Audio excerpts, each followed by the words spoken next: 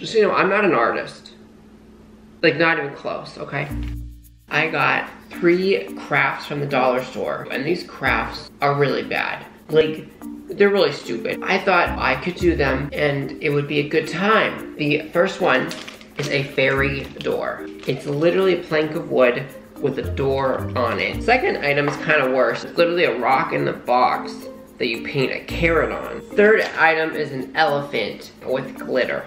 I don't know why there's glitter for an elephant. So this carrot, the bottom is busting open, so we're just gonna slide it out here.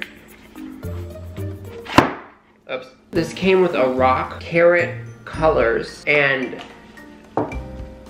there's no paintbrush. Oh crap. I guess I'm gonna make this one after I make the other ones and use their paintbrushes. Okay, so we're gonna move on to the ceramic elephant, and it's a work of art, a work of wonder, a work of mystery, and I'm about to ruin all that. So we have these 3 paint colors, and then this tiny little paintbrush, and a bag of glitter. Elephants, I feel like they're gray, but we only have the primary colors. I know we could mix it to make gray, but that's a lot of talent. I don't know how to do that, so I'm just gonna open this blue one. I can't open this. Oh no, they're pretty difficult. Okay, that was not a good idea. I honestly can't open this. This is ridiculous. I got one open. I am so proud of myself. I got the red one open. Maybe different parts of it should be different colors. I'm gonna start with the ear. So I made the ears red, but I accidentally got a dot of red on there. I'm just gonna make the top of the head red to cover that up so it looks natural. Well, I mean, as natural as a red painted clay elephant can look. So I've made some redness on the elephant. So honestly, I wanna use some other colors, but I don't know if I can open the other colors. I want blue. I want blue really bad. I really want this. I want this. I want this.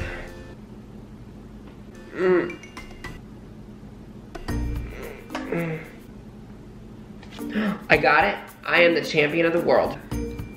I feel like I've always imagined my primary color elephant with a blue butt, so that's what we're gonna do here. It's not like looking like I think it should. I was gonna use a yellow too, but like I don't want to go through that again to open it, so it's just not happening. Some people are very creative with visual arts. I am not one of them. So now we have this little bag of glitter for the elephant. I don't know what to do with this. I'm gonna put glitter on this baby elephant over the bag so that if it goes everywhere, I don't have to clean it up. So I'm just spraying glitter on it. It's very scientific, very artistic. This elephant is a work of art. It belongs in an art museum. It gives Da Vinci a run for his money. Now we're on to the fairy door, which I think this one will be a lot easier than this beauty here. There's 3 colors, and I just have to paint in the lines. That's gonna be really hard for me. I never colored in the lines as a child. So this comes with the plank of wood with the design on it. A stand that really is effective, as we can see. Paint with the exact kind of paint opening thing as the elephant, so I might not be able to get this open. And this one comes with a paintbrush. This is a much nicer paintbrush than the elephant. I need to figure out an artistic vision for this fairy door. I think I got it. I think I got it. I think I got it. Oh, yes, okay. That was so much easier than the elephant paint. So I have to figure out what on this door I want to be pink. Bricks are red in real life. Well, most bricks. And I'm just gonna make them pink. Oh my gosh, I just started. I was trying to paint in the lines, and I already messed up. At this point, I've given up trying to go on the lines. I'm very proud of myself, but now it's time to focus on the door area, and I have yellow and blue. I've always in real life wanted a yellow and blue door. Just painting some crappy yellow in here. This is looking like a great fairy door, if I ever saw one. I am making a masterpiece. This is how Da Vinci felt when he made the Mona Lisa. I am making a piece of art that will live through time, that will supersede me, that will be displayed for all to see in the Louvre. Well, it doesn't look nice, but at least I had fun making it. This is an open invitation to all fairies. If you are interested in going through this door that I have made for you, there's no actual door, it doesn't go anywhere, but I invite you to try, and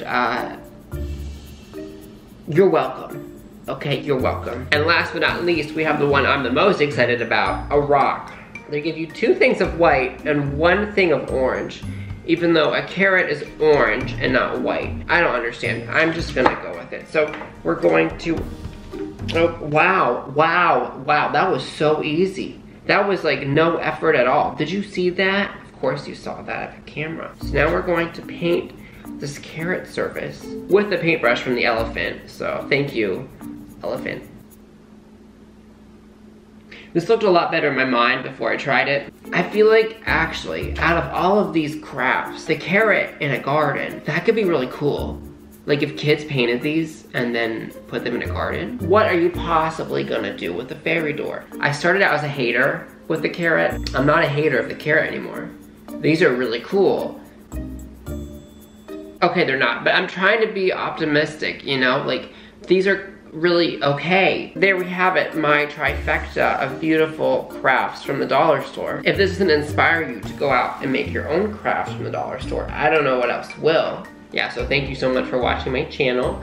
Please subscribe. I do not think I'm going to be doing dollar store crafts anytime soon, but this was an experience that I hope to forget.